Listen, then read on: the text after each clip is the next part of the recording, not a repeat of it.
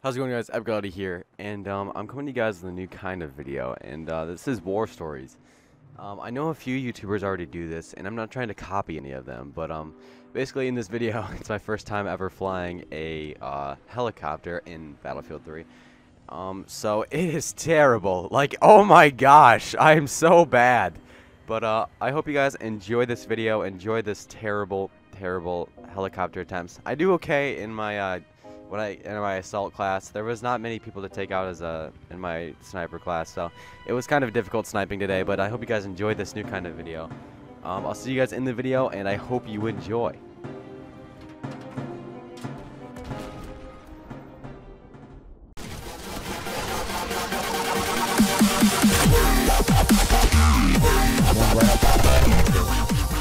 I got him, don't worry. So, our first soldier that we're going to be looking at and basically talking about, his name is Simo Hayha. I probably am saying that wrong. It's spelled S-I-M-O Hayha, so it's kind of a difficult name. But basically, he had a fairly boring life when he grew up in Finland. He served his one mandatory year. I think they have that still. I'm not sure. I know in Israel that they have one mandatory year of military. But anyways, let's get back to it.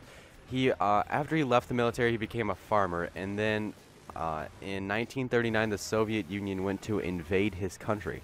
So, like any man, he wanted to go and defend it. So, since the majority of the fighting took place in forest, he thought that the best way to stop it was just go to his the forest in his backyard, grab a trusty rifle, a couple cans of food, and sit in a tree all day shooting Russians in 6 feet of snow. And the temperatures there were 20 to 40 degrees below zero, which is quite insane. Where I'm from, our temperatures range from 20 to 40 degrees above zero in normal winter times. And that's extremely cold for me. But of course, when the Russians heard that there was some weird guy sitting in the forest with his rifle killing all of them, all their fellow men, they thought it would be a good idea to go and take him out, because everyone was scared of this one guy sitting in the forest who was taking out several Russians. So because they were so scared of him, they decided to give him a name, and his name was the White Death. And because of his name is that because of his white camouflage outfit that he was wearing. He wore this because the environment was snow and forest, so he blended in very nicely. And they actually mounted like whole missions to kill the one guy. So they started sending out task forces to find Hayha and take him out. And he ended up killing them all. They started, then they got tired of him killing them all, so they individually, so they sent out a team of counter snipers. And counter snipers are basically snipers that kill other snipers. So basically they're trained to take out other snipers, and he was a sniper, so they were pretty prepared for Hayha. And of course he killed them all too. And over the course of 100 days, Hayha killed 542 people with his rifle. He took out another 150 with his SMG. And his credited kill count went up to 705. Now, that is ridiculous. That's a lot of terribleness. And I don't really condone killing people, but just 705. That's ridiculous. Since everyone either died or was too scared to go fight him, they ended up just carpet bombing everywhere that he thought he was. And they actually got one location on where he was, and he didn't actually die from a carpet bomb. He ended up getting his jacket tore up by it. So, yeah, what the heck? They can't even kill him with carpet bombs. So, in March 6, 1940, some lucky guy got a headshot on him with an exploding bullet. So, he ended up getting his half of his head blown off because of his exploding bullet.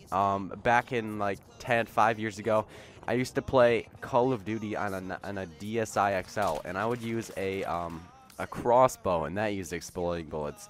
And just from experience from 12-year-old me playing Call of Duty on a DSi, exploding bullets are freaking crazy. And it only tore off half of his head, which is, he must have nicked his ear or something. It's ridiculous. So because because he developed half of his head missing syndrome, the White Death had finally been stopped. And he only been stopped for about a week, because in spite of coming down with a nasty case of shot in the face syndrome, he was still very much alive. He regained consciousness on March 13th, the very day the war ended. What the heck? I can't even get 705 kills, like, my lifetime in Battlefield 3. How does he do this in 100 days in real life?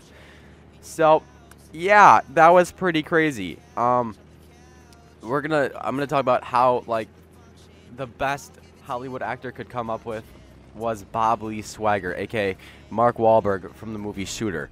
In Shooter, Mark Wahlberg plays a reclusive, worn-out ex-sniper trying to escape the ghosts of his past. Bob Lee is called by the FBI, who wants to know if he hypothetically wanted to murder, let's say, the president. So how would he do hypothetically do that? He claims that he's the best there is, and because of the training with long-distance shooting, he successfully killed 70 men in the desert with one of these. And this doesn't compare at all, because this is a ginormous sniper rifle meant to be amazing at long ranges with a sweet scope. And Hayha was using some old hunting rifle, or he called it his trusty rifle, which I don't really think that's quite amazing. So he killed over 10 times as many men, and over the most basic, like, military training. And he did it in 40-degree below zero weather, and it's just ridiculous. Just what the heck? So the next guy we're going to be talking about is Yogendra Singh Yadav. What the crap name? I'm terrible with names, but he was a member of the Indian Grenadier Battalion. And during a conflict with Pakistan in 1999, hey, I was one. Their mission was to climb Tiger Hill, which is actually a huge mountain, and neutralize 3 enemy bunkers at the top. So he has to climb Tiger Hill, the ginormous mountain, and he has to eliminate 3 enemy bunkers, well, with his team, of course. Unfortunately, because he had to climb this giant mountain, that meant climbing up a sheer 100-foot face of cliff of solid ice. Since they didn't want to all climb up at one time with ice axes, they decided they'd send one guy up, and he'd fasten the ropes to the cliff as he went. So everyone else could climb up the sissy way, and Yadav became awesome, and he volunteered. So halfway up the icy cliff of doom, enemies stationed on an adjacent mountain opened fire, shooting him with an RPG. So then spraying assault rifle shots all over the cliff. Half his squad was killed.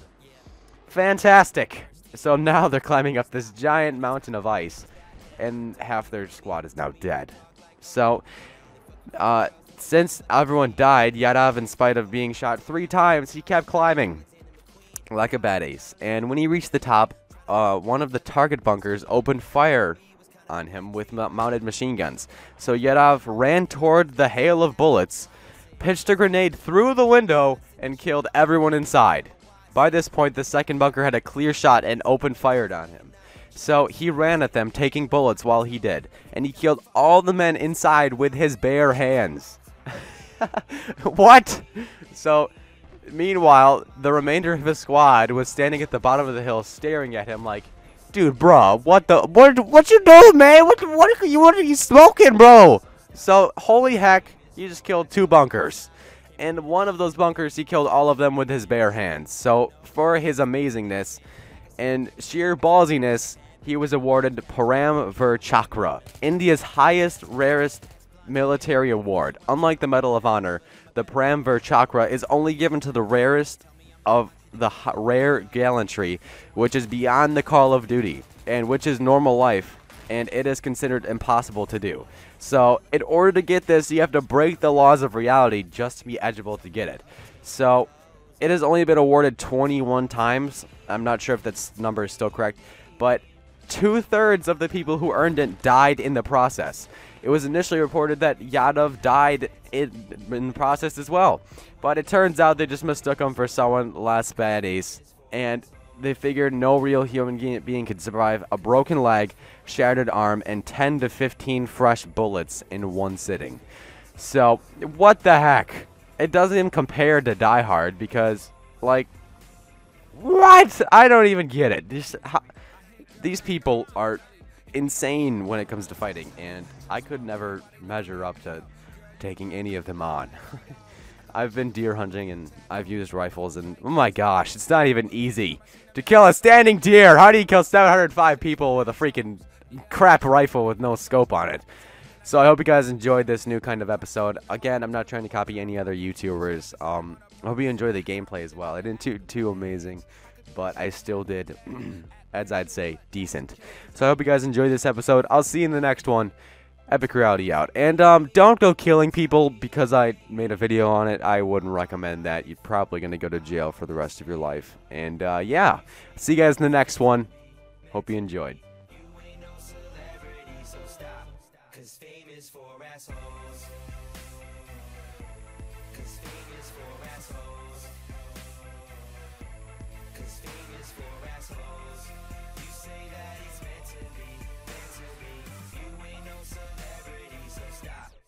Fame is for assholes.